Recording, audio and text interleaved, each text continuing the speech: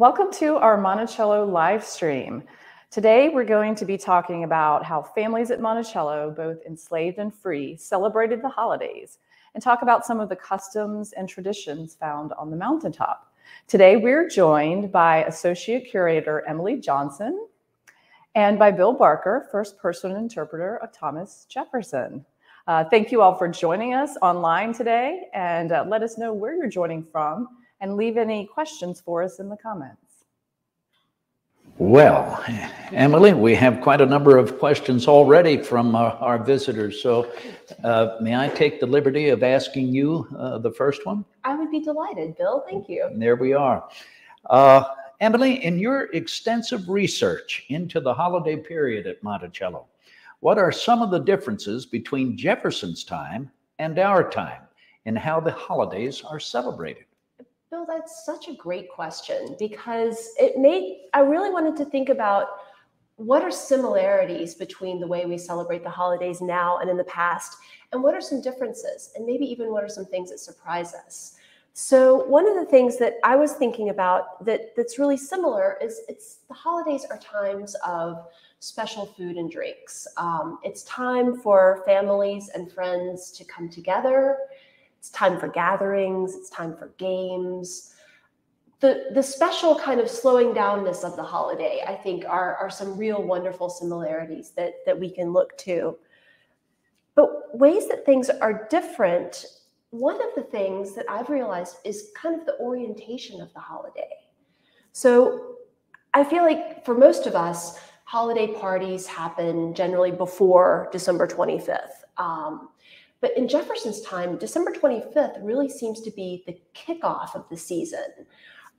Some people today continue to celebrate the 12 days, the 12 days in song to Epiphany. But in Jefferson, that was really a pivotal point of celebration that really began with the 25th of December. So that was something that I noticed was kind of different.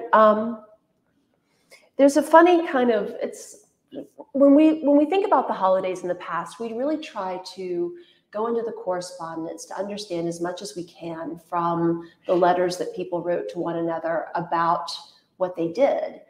And so there's this kind of funny, somewhat complainy letter from John Wales Epps, who was Jefferson's son-in-law, of course, writing about, and this is in 1819, he's writing to his son, and he's basically saying, Christmas isn't what it used to be.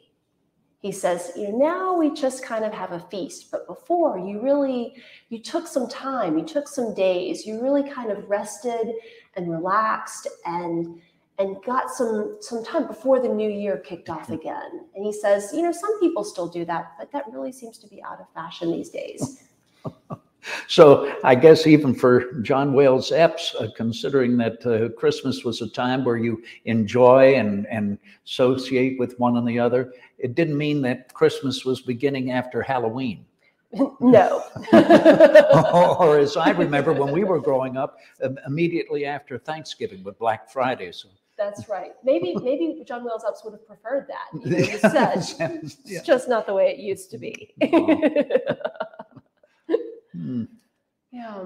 Well, so I was thinking, Bill, and one of the questions that we got, can you tell us a little bit about the religious celebration of the holiday? Can you tell us how Jefferson and his family celebrated the holiday? And did it change as Jefferson transitioned from a British Anglican to an American Episcopalian? Yes, so true. So much changed because when Jefferson was born and grew up, living in Virginia, of course, Virginia and the majority of the former British colonies in North America were governed by the Church of England as they were governed by the monarchy. There were two exceptions, Rhode Island, of course, and Pennsylvania, where true freedom for religion reigned. In Rhode Island, the Baptists, and in Pennsylvania, the Quakers. But in Virginia, Jefferson was born and brought up of the Church of England. In fact, his father, Colonel Peter Jefferson, was a vestryman of the Church of England, St. Anne's Parish.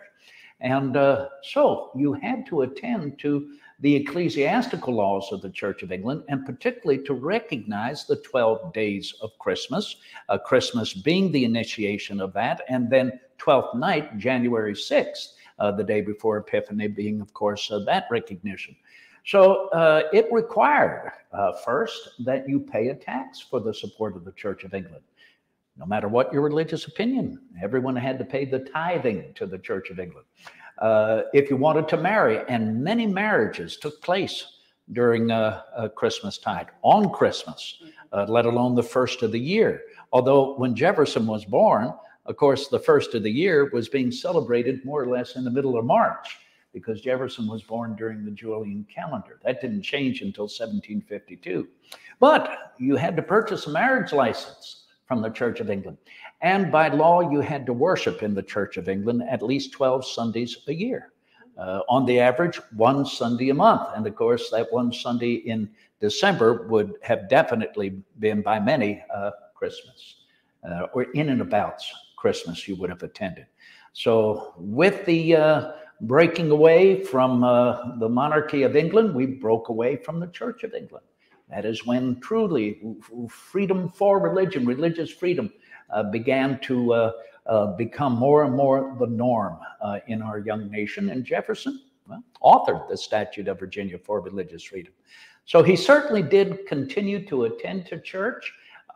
He sat on the board of directors of the Virginia Bible Society. I believe he remained a vestryman of St. Anne's Parish. He helped to found what has become the American Episcopal Church in Virginia.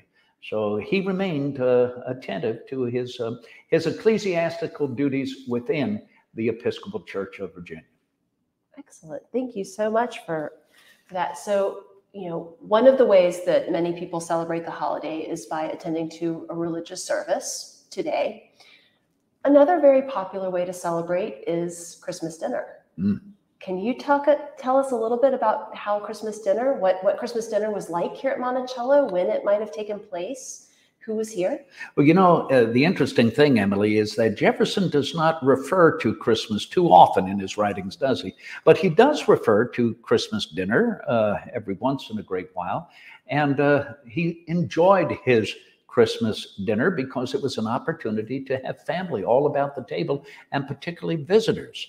And as we know, Jefferson certainly enjoyed his native fare, Virginia fare, to be placed upon the table, and particularly served in the French fashion and with French recipes.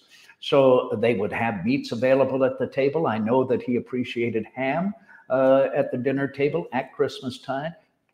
Isn't it his daughter or grandchild that prepares a great ham with cloves and the like? I think so. And there's actually a letter from 1827 up in Boston. Jefferson's grandson-in-law, the boxes, holiday shipping mishaps have also been a long-standing tradition. Joseph Coolidge writes to his sister-in-law, Cornelia, saying, "The box didn't come. We didn't have your Christmas ham." There it is. What a lament for everyone, let alone Mr. Jefferson at the table. They would have small beer. They would have cider, of course. Apples. Jefferson refers to crates and barrels of apples to be procured at this time of year. So that would be used particularly for mince pies. And Jefferson does refer to the Christmas dinner as a time for mince pies to be prepared there at the table. And eggnog. They had eggnog that was prepared, yes, with whiskey, rum. We know that George Washington enjoys a particular recipe for a rather potent eggnog. I think so. So these victuals and libations brought people closer and closer together.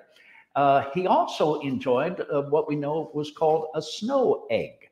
A snow egg was a prepared meringue in the shape of an egg floating more or less on top of a custard. And that was a recipe he brought back from France known as il flottant, but of course. It's fascinating to think about. We also have a reference, I believe, to plum pudding. There's again, in the granddaughter's correspondence, this is much later, this is decades later, but I believe one of the granddaughters writes to her sister and asks if she can have the recipe for Monticello plum pudding.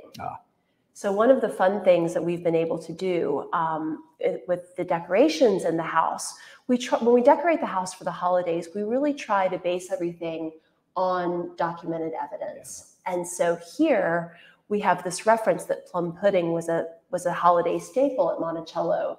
So there is, if any of you come on the holiday evening tours, we'll have to see if anybody can spot the plum pudding, or if you can spot the plum pudding in preparation down in the kitchen. We hope you do visit during the holiday evening tours, because the floral arrangements inside the house, whereas not profuse and abundant, overly done, are done in the most beautifully sublime and elegant style. Are they not? They really are. Lou Hatch, I believe, and those working with her have provided a wonderful display. I think you'll find just beautifully appointed in all of the different places. Absolutely, and it really gives such a warm and festive air to the house. And we even have in the decorations, we have a wonderful reference to the family who lived in Monticello after Jefferson. We have a reference to the Levy family. There's a kissing ball that hangs from the light fixture in the entrance hall. And these are more of a decorative element, more typical to the 1840s and 1850s, which of course was the Levy family's period, part of the Levy family's period of occupation here.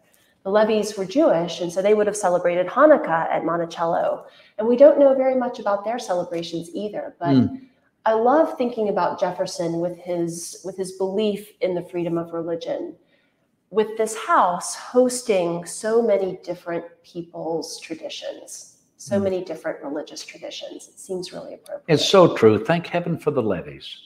This is the reason we have all of this, to be able to share amongst ourselves today. Absolutely.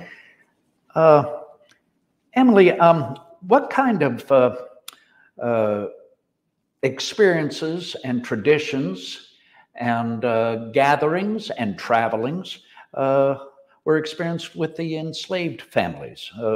Were there particular customs around visiting, food and gifts that they would enjoy and prefer? I'm so glad you asked that, Bill. So for the enslaved community, again, we have, in the same that we have for the Jefferson and the Randolph families, we have references and letters that give us little glimpses into what the holiday period was like for enslaved families.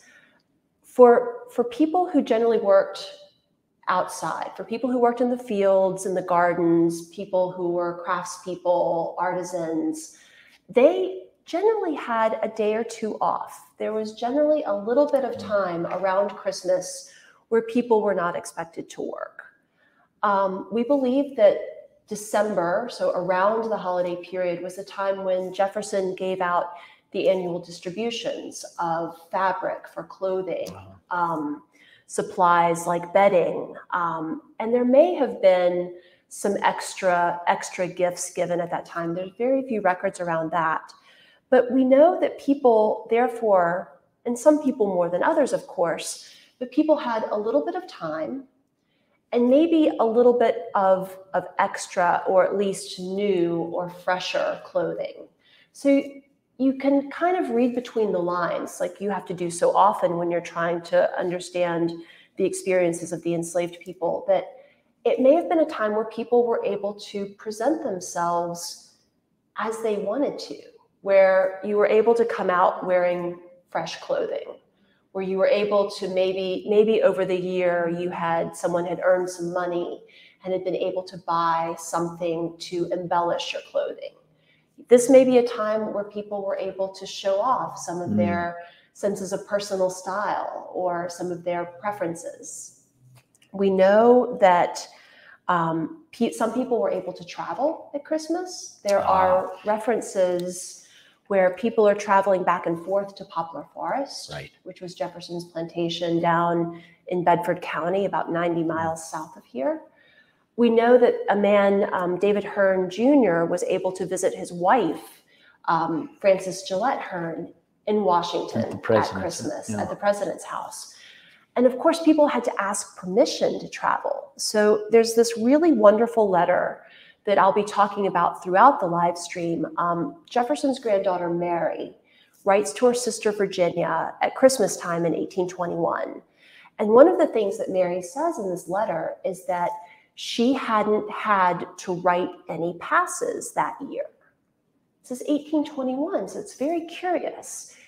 Did nobody ask to go anywhere in 1821? Or had all of the requests been denied? For some reason. And letters are so wonderful because they give us glimpses, but they so often just scratch the surface and we don't know what was really happening. And I should say that people who worked in the field maybe had some time, but for those who worked in the house, for the cooks, for the room attendants, for the people who were serving members of the Jefferson family, visitors, it was a very busy time. All of that celebrating, all of that wonderful food and wonderful drink that was being cooked, that people were cooking and people were serving, that was all coming from somewhere. So it was certainly a special time of year in the enslaved community, but some people had a little bit more rest and relaxation than others. For many others, it was extremely busy. Mm-hmm. And when you were quoting John Wales Epps' letter earlier and talking about how the society now want to get back to work on the 26th, it was not so with the enslaved, was it? They enjoyed more so the holidays for as long as they wanted to for an attention. They did. And actually, John Wales Epps' letter is very interesting because he refers in his letter to the laboring classes. And again, here, who is he talking about? Right. Is he talking about enslaved people, just using a euphemism that feels a little foreign to modern readers and modern scholars? Can I interrupt with a question? Sure. We were just talking about the enslaved people at Monticello. Bridget asked whether Thomas Jefferson's white family might have learned any customs from the enslaved people that lived and worked here. Oh, that's a really great question. Yeah, thank you, Bridget. You know, I think that the Jefferson family, we'll talk a little bit about music later, but I think it's worth noting music here. Music is definitely a celebration and an expression that passed back and forth between the white and the Black communities at Monticello. The same letter, I'm so grateful to Mary Randolph for writing this letter in 1821 because she tells us so much. She talks about she's gone out to the smokehouse, maybe to pick up the ham.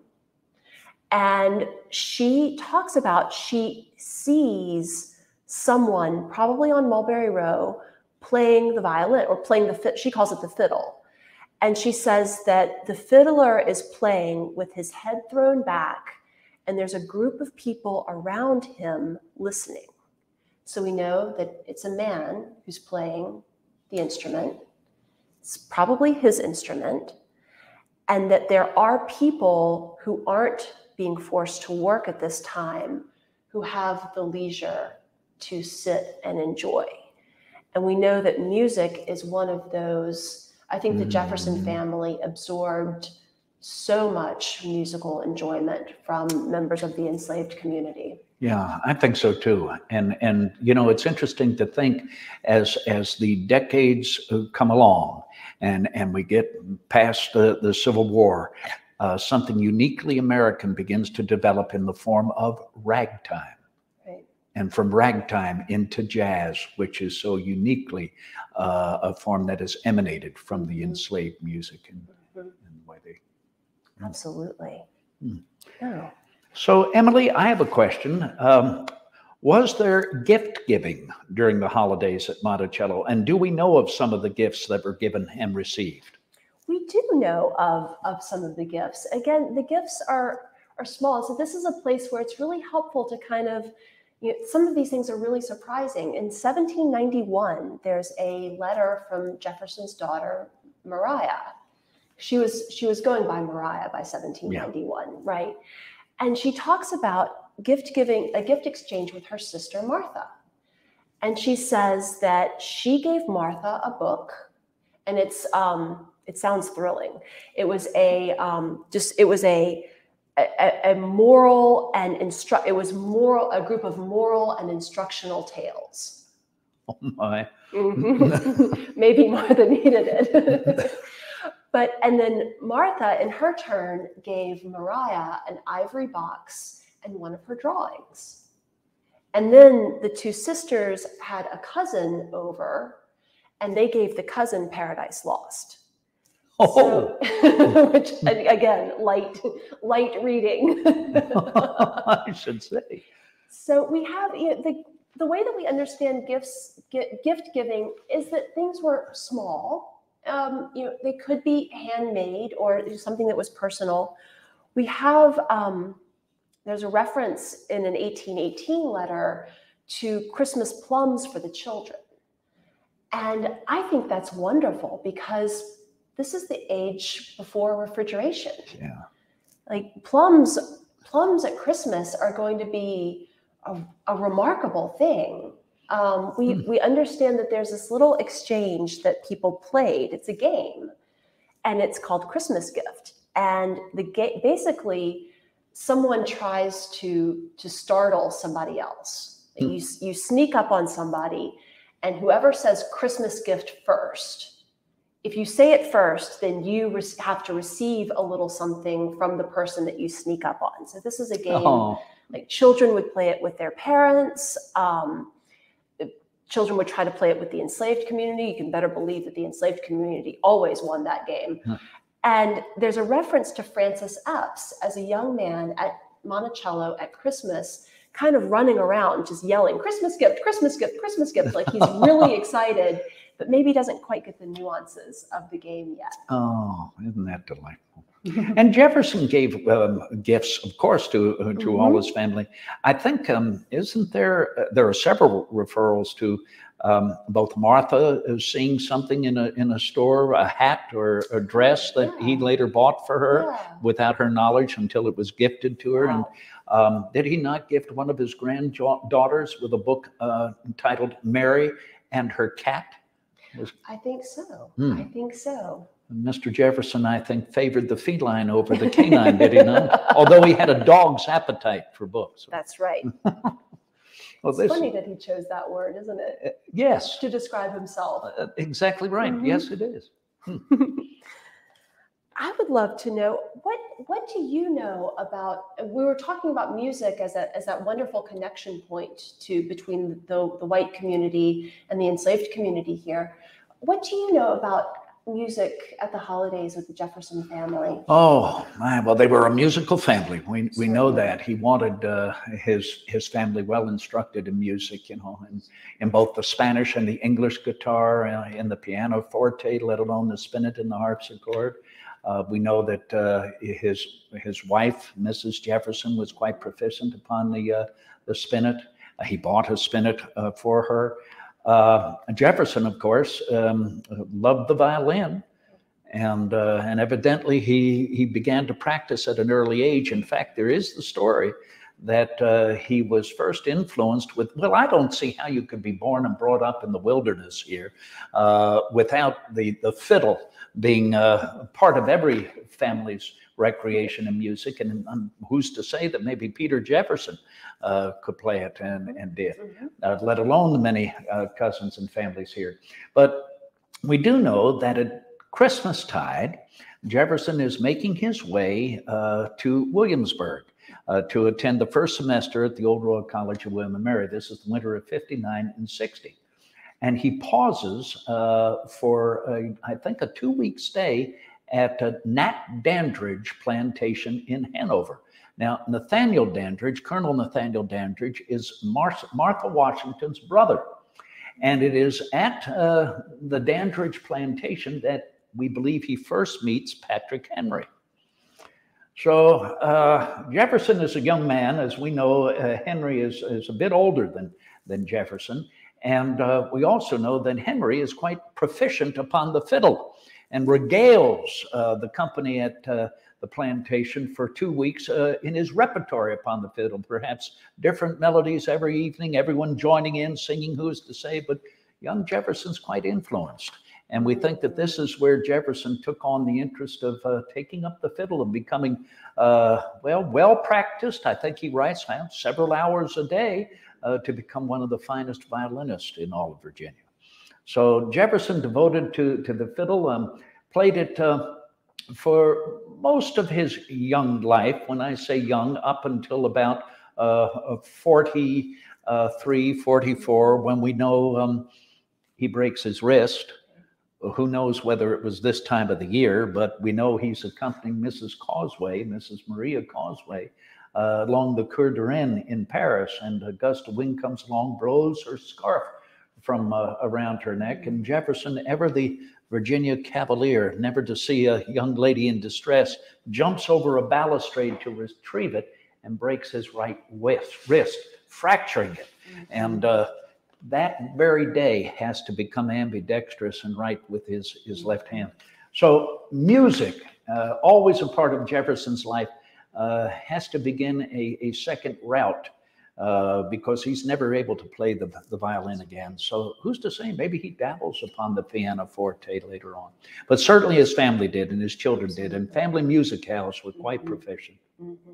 I believe Martha Randolph was really proficient on the pianoforte. She had a dual action harpsichord, excuse me. So two keyboards that she could manage. And apparently she could tune as well, which I've heard is a mark of really expert knowledge of the instrument and how it works. Yes. Okay, another audience question from Deborah. So we were talking about music. I thought it might fit in well here. She asked about dancing. How did dancing figure into celebrations at Monticello? What is the old statement, the ancient adage, Virginians would rather dance or die? Well, we used to talk about that at Christmastide in Williamsburg. Many dances being held in the Apollo Room of the Raleigh Tavern and thereabouts. Nonetheless, here.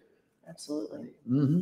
Definitely, dancing was a huge part of celebrations at all times of the year, but especially around Christmas. From what I've been able to understand, since the holiday season really begins with December 25th, again, from letters, we hear people saying, now party season is about to kick off. So December 25th really seems to be the start of a series of balls and parties and dances.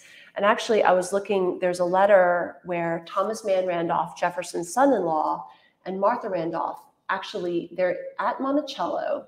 They leave Monticello on Christmas Day to go to Farmington. They go to George Diver's plantation. And they stay there for actually they wait until January 4th to come back to Monticello.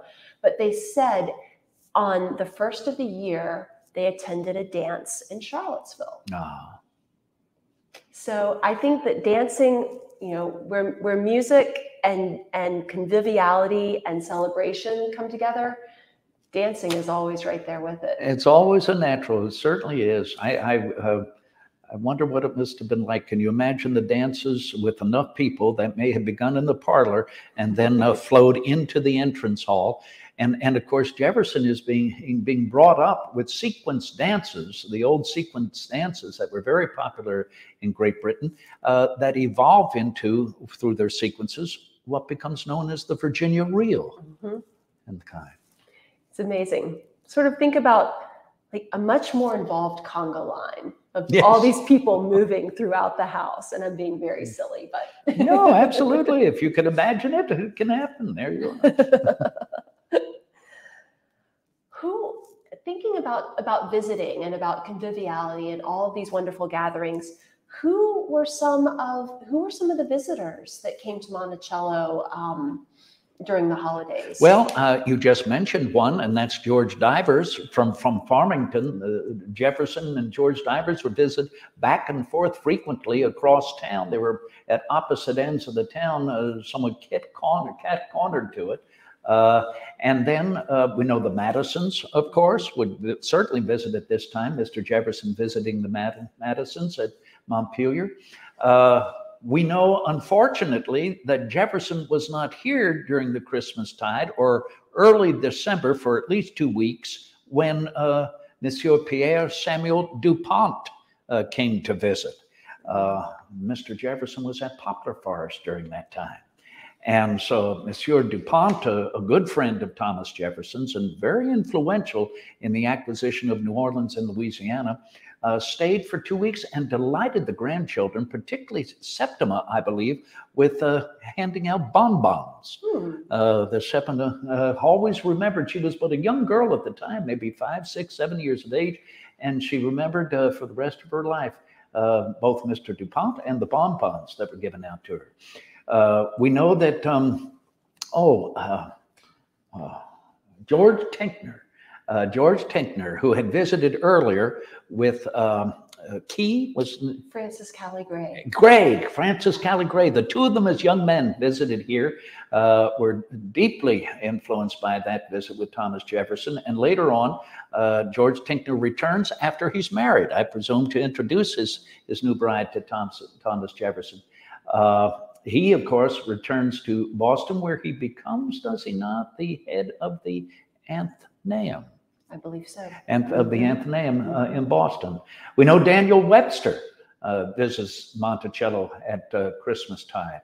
And we also know that right after our victory in the American Revolution at Yorktown, Mr. Jefferson, who quite fortunately that previous June of 1781 escaped the clutches of the British when he was nearly captured here at Monticello by the British Dragoons, and that I believe Mr. Jefferson overwhelmed, along with his wife, still living at that time in the late autumn and early winter of 1781, invite General Horatio Gates and George Wythe to come spend Christmas with them here at Monticello. Now, we don't know whether that ever happened, I believe.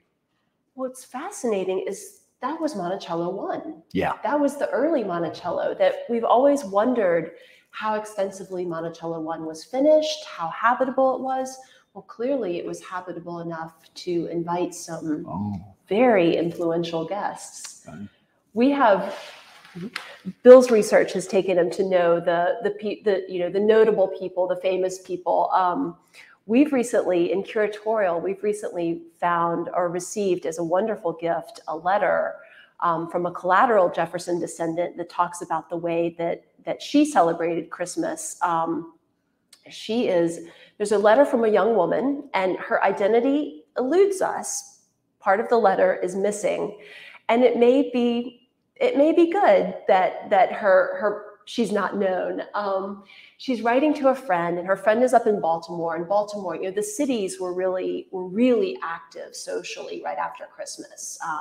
Richmond has its party season right after Christmas. Baltimore is as well. But this young woman is stuck down here in Central Virginia with not a whole lot going on. But she describes that she's been to Monticello and she's had dinner with Mr. Jefferson and Nicholas Trist and Ellen, and basically she can hardly get a word in edgewise because all of these very well-informed, very comfortable with one another people are talking. But she still says it's wonderful, and they have this great discussion about literature after dinner. But that's on one page of the letter. The other page of the letter is this very funny telling of she's basically picking fights with another young woman who's staying at Edge Hill. She's messing with this young woman's hair. She's brushing ashes from the hearth back into the fireplace and kind of snits at her with the broom. And she says in her letter, "Why am I telling you all this? Well, it's because I am very drunk." Glad to hear it. So it did happen, right? It did happen. And she goes on, she says, basically, if I can hold myself together, if I can keep it together, then there will be some more celebrating this afternoon. Oh, that's wonderful. Oh. We hardly ever hear in the record someone say flat out, "I am very," and she might have even emphasized very, "I am very drunk." As a young woman, and it just strikes me as so funny because, sometimes overindulging may also be a holiday tradition that extends into the past and continues into the present. Oh, that's beautiful, Emily. History's alive and breathing and drinking still. Indeed. Well, do we have any more questions from the public? I've got one more question that I can ask, Bill. This one is for you specifically from Michelle. She asked, what things about Christmas would you say that you and Jefferson mutually enjoy? And are there any ways that you and Jefferson differ on your perspectives of Christmas? Ooh, very good, Michelle. And I'm going to turn this to you too, Emily. No, absolutely.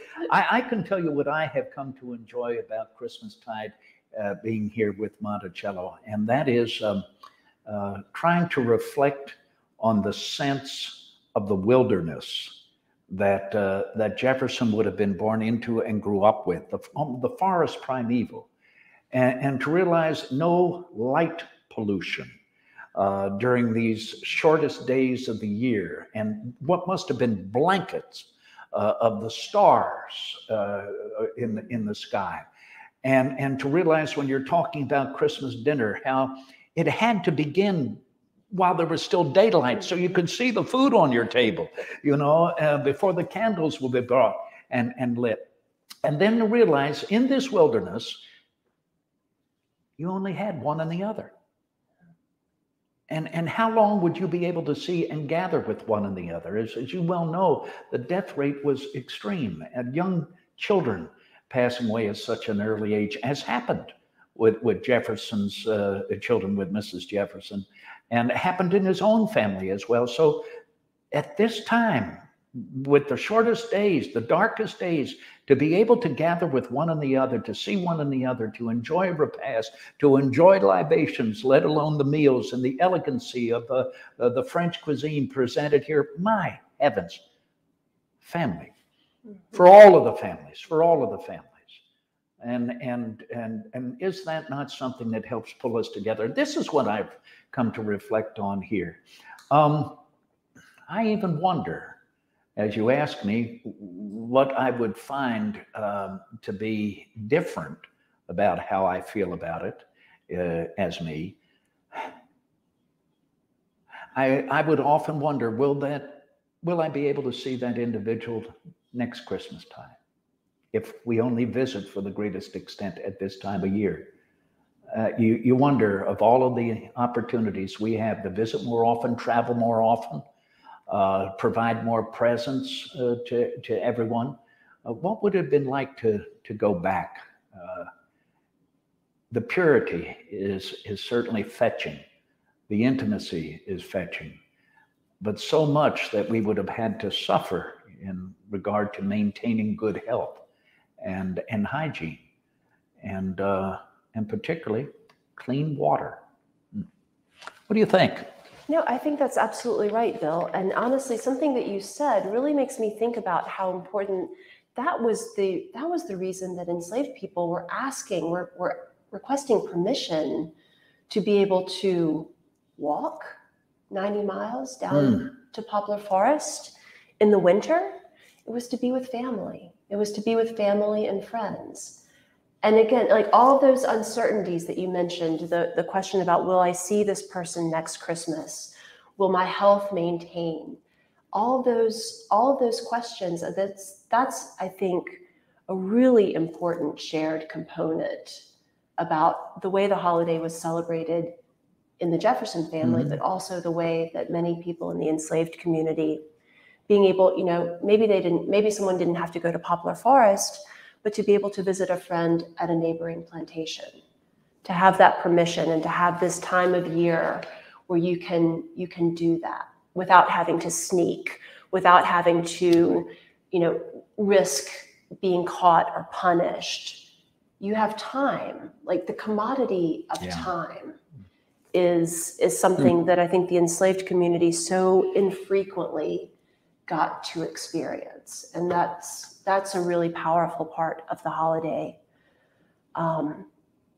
For me, thinking about often when we think about Jefferson, we're often so focused on the essentially important things that Jefferson did, the ways that he shaped our modern world and the world that we continue to live in today. And what I love about the holidays is that it gives a glimpse into a Monticello that was fun. You know, where people are, where music is playing, where people are dancing. It's a bit of a balance. You get, you know, the seriousness of Jefferson's contributions, the seriousness of the experiences that enslaved people were going through. And then you get this little glimpse that there was music, there was food, there was coming together. Like, to me, that's a really really wonderful, heartwarming, something that I want to try to take into my own memory as I'm thinking about the holiday. Exactly. Particularly with the hope that the days are going to get longer after this solstice. Indeed, indeed, indeed. Great. Well, thank you both very much, Emilie and Bill. Thank you for joining us today. It was a great conversation, and thank you all for joining us online. And we'll see you next week for another Monticello live stream. Thank you. Thank you, Emilie. Thank you. Thank you, Bill.